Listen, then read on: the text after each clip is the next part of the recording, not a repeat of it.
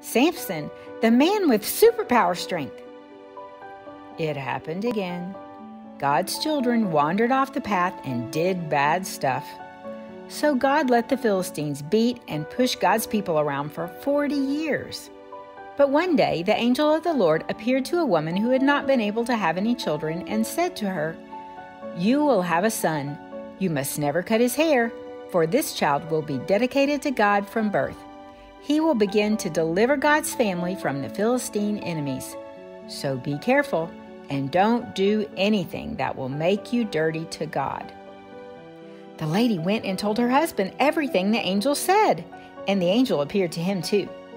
Of course, after that, they did have a son, and they named him Samson. As Samson grew, the Lord made him powerful, and God's Spirit began to move him to take action. One day, Samson traveled to a town where he noticed a Philistine woman. When he got home, he told his father and mother, "I want to marry that woman." His father and mother were shocked. They said, "Surely you can find a wife from God's family. Don't get one from our enemies, the ungodly Philistines." But Samson said, "No, this Philistine woman is the right one for me." The Bible says that God was directing Samson to marry the woman in order to stir up trouble with the Philistines. As Samson headed back to the town of the young woman, on the way, a roaring young lion attacked him. Roar! The Lord's Spirit made Samson super powerful, and he tore that lion into 2 pieces with his bare hands. But he didn't tell anyone what he'd done. Time went on as Samson made arrangements to marry the Philistine woman. One day when he was walking again on the road to her town, he turned off the road to look at the dead lion's bones. Inside the bones, Samson saw a swarm of bees and their honey. He scooped some of the honey up with his hands and ate it as he walked along. When it was time for Samson to marry the Philistine woman, he threw a big 7-day party, because that's what the Philistines usually did. When the Philistines saw that Samson didn't have any friends there with him, they sent him 30 guys to keep him company at his party. Samson decided to have a little fun with them. He said to them, "I will give you a riddle. If you can solve it during the 7 days of the party, then I will give you 30 robes and 30 sets of clothes. But if you can't solve it, you will give me 30 robes and 30 sets of clothes." They said to him, "Okay, deal. Let's hear your riddle." He told them, "Out of the one who eats came something to eat. Out of the strong one came something sweet." For 3 days the men tried to solve the riddle, but they couldn't figure it out. They did not want to lose and have to give Samson 30 robes and sets of clothes. On the 4th day, they did a terrible mean thing. They said to Samson's bride, "Trick Samson into telling you the answer to the riddle. If you don't, we'll kill you and your father's family." That must have scared her or something, because Samson's bride went along with their idea. She cried on Samson's shoulder and said, "Oh, Samson, you must hate me. You don't love me. You told the young men a riddle, but you haven't told me the answer." This is very bad emotional blackmail. If you don't know what that means, you can ask an adult. But it's very ugly behavior for a lady. She should have just told Samson the truth about what the mean men said to her. She cried on his shoulder until the party was almost over. Finally, on the 7th day, he was so tired of her whang, crying, fussing, nagging, that he told her. Do you know what she did?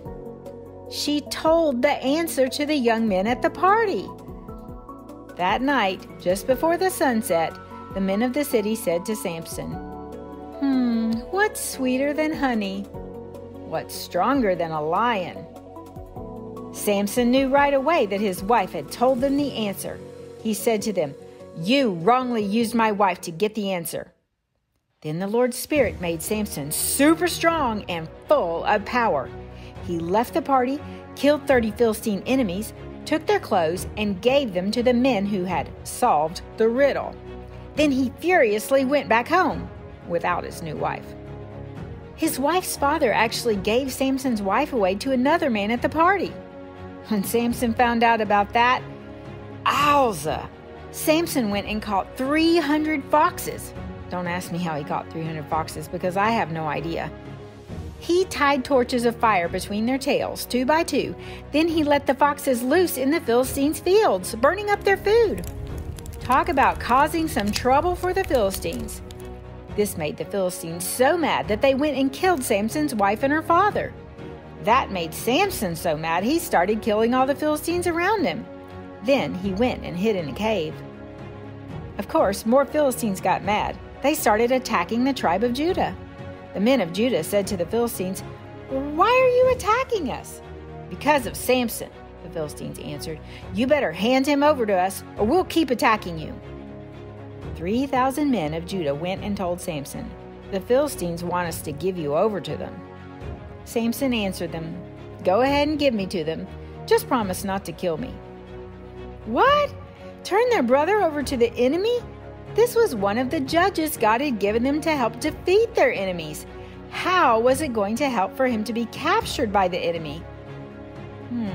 Let's see what happens. The men of Judah promised not to kill Samson and then tied him up and gave him to the enemy. How do you think that felt? To have your own brothers tie you up and hand you over to the enemy? Could that have felt a little humiliating? Maybe. What happened next is one of those incredibly credible things. God gave Samson superpower strength. Samson was all wrapped up in 2 brand new strong ropes, but when he saw the enemy coming at him yelling, he broke those ropes like they were a little piece of burned grass.